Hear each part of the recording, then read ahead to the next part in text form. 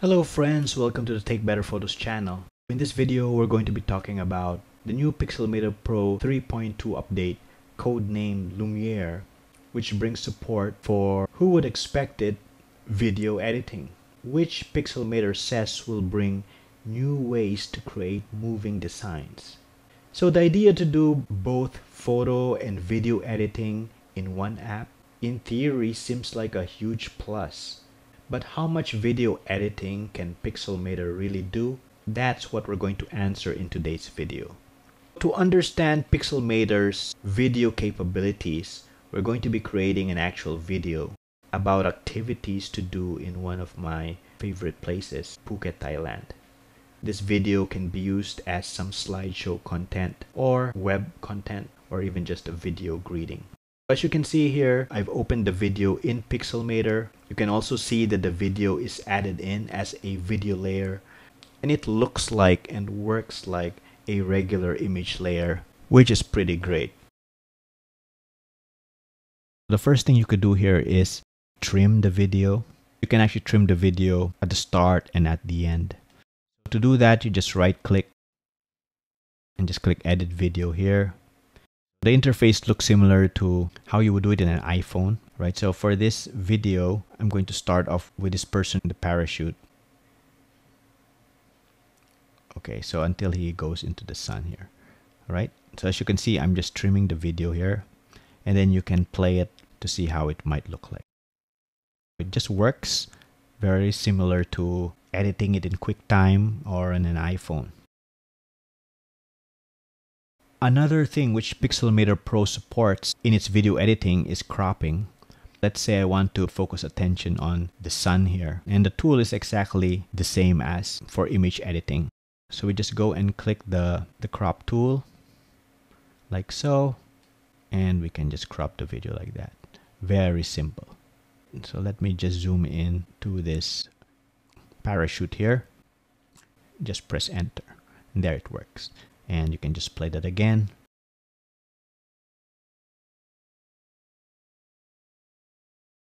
So that looks pretty good. Another thing you can do is make color adjustments. The place to do color adjustments is exactly the same. You just go into this color adjustments tool here, and then from here you can do things that you do when you're editing a raw file. So you can adjust the temperature here. You can adjust the exposure. You can adjust the shadows and highlights here. So pretty much every tool that's available to the image file is also available to the video. You can also add more than one video, which is also pretty cool. Right now I have a few videos opened in other tabs. So let me go ahead and copy Command C on the Mac and just pasting it, Command V. And now I have, let's have 4 videos here.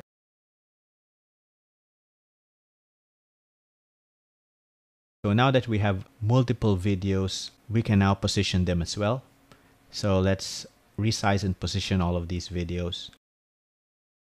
So I'm just going to use the arrange tool.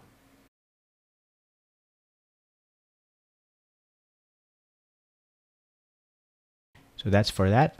Let's just add a shape here to make the background black. Another thing you could do is loop the videos. So to do that, you just right click, click edit video, and then here you can have an end behavior here, which is just loop the video. So the way it works is you're setting the behavior once the video ends. So you're saying you want to loop the video again. Right? So let's just do that for all of these. And of course, you can also add text to this.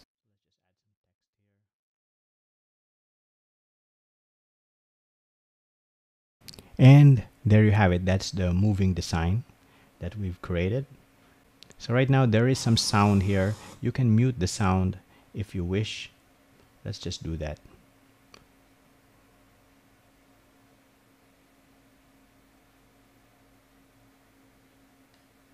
To play the video, you just simply press space bar, and then you can see the video is moving, and it will continue to move because we've looped it And so if you are showing this as a video greeting or something, some content in a slide, then it'll just keep on playing like that. In terms of exporting, there's some useful things which Pixelmator provides with regards to video. So you can of course export this. Right, so you can choose basically a bunch of options here. So it supports now MP4 or QuickTime video, but it also supports animated GIF, which can be useful for the web. So export is an animated GIF.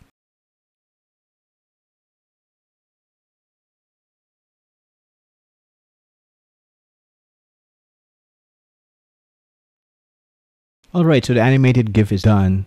So obviously the MP4 will be just a regular video, which you will play just like that. Or it could be a GIF like this. And the GIF, of course, can be opened up on a browser. I suppose that's the main purpose of making it as an animated GIF. So there it is. So you can see here, this is the same video running in the browser. So a lot of optionality with Pixelmator Pro video editing. So what's the bottom line? Well, I think Pixelmator is onto something here. Video content is exploding, and existing video editors remain complicated to use. So I believe there is tremendous opportunity for Pixelmator to apply its UI know-how to offer a more effortless video editing experience. That being said, this particular release, which is Pixelmator's first in video editing, it is still very limited. As you've seen, Pixelmator just supports trimming and cropping, and this is a good start, but to make it more useful, they should augment it with clip splicing, combining, and deleting for general video editing. Well, that's it for Pixelmator and its new video editing feature. I won't lie, it's a very surprising update, but I think it's the right move for Pixelmator. So what do you think of the new video editing feature in Pixelmator? Will you be using it?